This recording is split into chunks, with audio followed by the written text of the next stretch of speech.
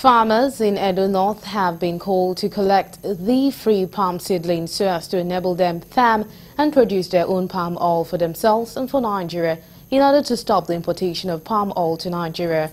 Chairman, Edo North Farmers Association, Alhaji Mahmoud Ibrahim made the call in Auchi while stressing on the need and importance of farming to Nigerians, saying it is the only way to conquer the food crisis facing the nation.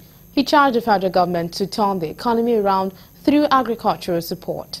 Also speaking, a farm input consultant advised Nigerians to go into farming as a means of solving food shortage in the country. Aim and objective of the federal government is to turn the economy of Edo North. They want to turn it around. They want people to be self-sufficient.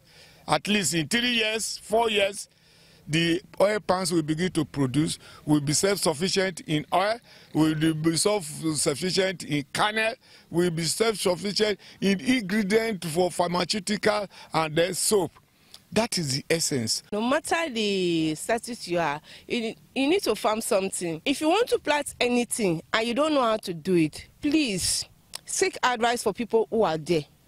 Stand up and do the needful. If you don't have a place of farming, you can rent. There are places you can rent a land to farm for a season so that you and your family can have a better food to eat.